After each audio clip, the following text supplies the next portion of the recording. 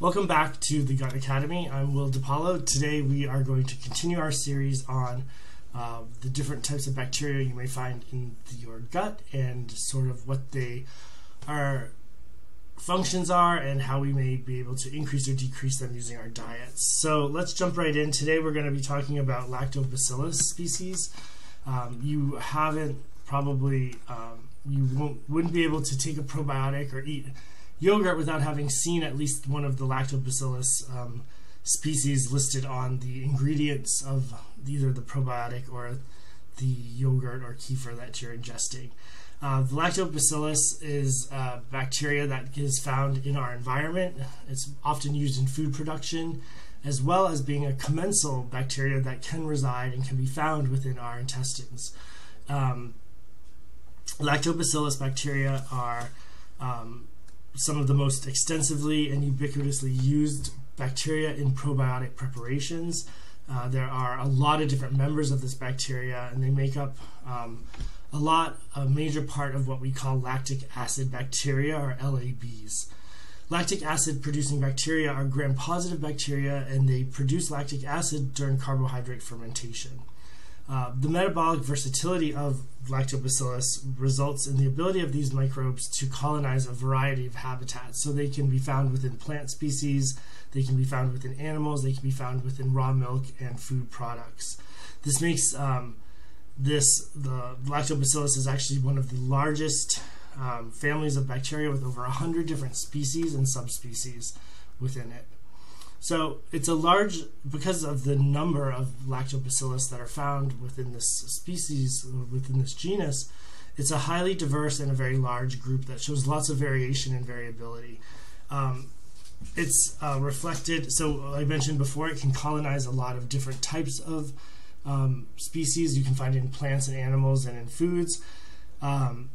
There's also a lot of phenotypic and genotypic variation within the Lactobacillus family, so not only at the level of where they can live, but the genes that they express and the ability to express those genes is very different within this bacterial group.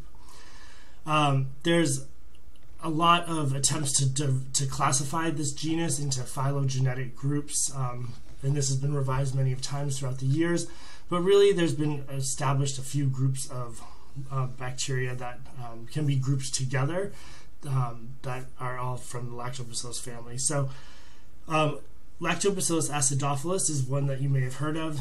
This species is often found in probiotics. It also plays an important role in starter cultures in different dairy and vegetable fermentations.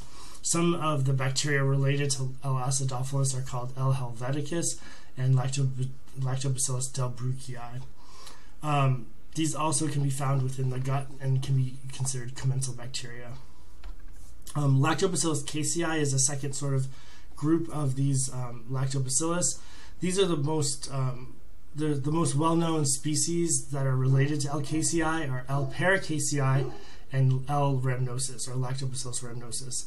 These are commonly found in different cheeses and cheese preparations. L. Lactobacillus paracasei are also considered human commensals and can be found within the GI tract. Lactobacillus plantarum is another sort of grouping of Lactobacillus. These are food-grade bacteria because they have a long history of being safe and well-tolerated in fermented foods such as dairy foods, meats, and vegetables. They also have been shown to survive gastric transit time, so they can make it from your mouth to your intestine without being too injured by the acids of the stomach, and they can colonize and live within the gut of humans. And lastly, Lactobacillus reuteri and its related sort of members. There's 6 species that are all kind of related to Lactobacillus reuteri. These have been isolated from sourdough and sourdough preparations. Lactobacillus fermentum is considered one of these, and it's also been found in a lot of vegetable and dairy ferments. One of the most interesting things about Lactobacillus reuteri is that it produces an antimicrobial compound called reuterin and also reutericycline. These have the ability to kill other microbes. So basically they come armed with their own antibiotics to wipe out bacteria that they are in their niche so that they can create an environment for themselves. This makes them really useful in the gut, protecting from pathogens and pathogenic bacteria. So these bacteria, Lactobacillus, have been used for decades in food production. I've already mentioned that the lactic acid that they produce creates an acidic environment that keeps pathogens and pathogenic bacteria at bay. And they also produce antimicrobial compounds called bacteriocins that also can keep bacteria, like pathogenic bacteria, at bay. And this lends to its capability for food preservation, and it allows that food to be preserved for a longer amount of time because of less contamination with these sort of bad or negative pathogenic species of bacteria. Lactobacillus also produce something called an exopolysaccharide. These are aromatic compounds that enhance the flavor, the texture, and the nutrition of low-fat products. And this makes it ideal for cultures, starter cultures, and complementary cultures for cheese varieties, sourdough breads, and actually even can be used in wine and beer preparations. So Lactobacillus has this sort of big history as being part of food production and food preparations, but they do live in the gut, and they can be found normally in the gut microbiome. Their role there is they have a number of important roles, actually. They aid in our nutrient digestion and absorption of different compounds. They produce serotonin and the neurotransmitter GABA and acetylcholine from their metabolic products. They can also inhibit pathogenic bacteria, and they also have been shown in many different studies to be anti-inflammatory and to stimulate the immune system in such a way that promotes immunity and keeps pathogenic bacteria at bay. Many different lactobacillus have been used in research to promote anti-inflammatory responses, either through the production of a cytokine or a product called interleukin-10, as well as TGF-beta, and these can be used to induce regulatory T cells that can suppress an inflammatory response. There's also been an association of the immunoglobulin, or the antibody that's of IgA, that's really important to maintain the health of the mucosal system and the gut mucosa. So a wide variety of uses, very important for metabolic products that we use as nutrients, but also protects from pathogens and can induce immune responses that are really important for our bodies. So a really important and a really critical species that we find these lactobacillus are for us. And that's one reason why they became so popular when we started looking at probiotics, and when people started trying to utilize by feeding different bacteria and sort of manipulating immune responses and looking to see the role, if you could dampen or decrease or even alleviate symptoms of different diseases using lactobacillus and other lactobacillus species. The role of probiotics is still controversial. I've done a couple videos on these, and I think it'd be good for you to go check them out if you wanted more information. But mainly what is problematic is that we don't understand the role of probiotics as far as which probiotics work for which people.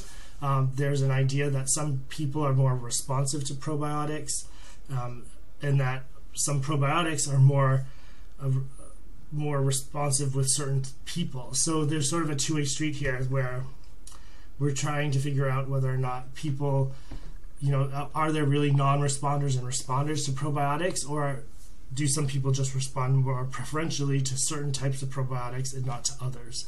And so even though there's been a lot of research out there on probiotics, we still don't understand a lot of it, and I think we'll see a lot more over the next few years as people start turning their attention to these sort of nuanced questions about how probiotics work and in what individuals and under what conditions. And so I think we have to just be patient, and we'll get some answers to those questions in the coming years. But for right now, in my opinion, and what we see from the literature, probiotics, yes, they do have an effect, but we don't know who they're effective for and which probiotics are effective for which diseases.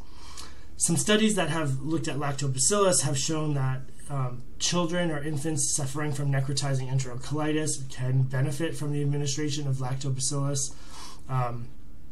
Acute infectious diarrhea caused by viruses, as well as antibiotic-associated diarrhea, can be alleviated by the administration of probiotics with lactobacillus in them.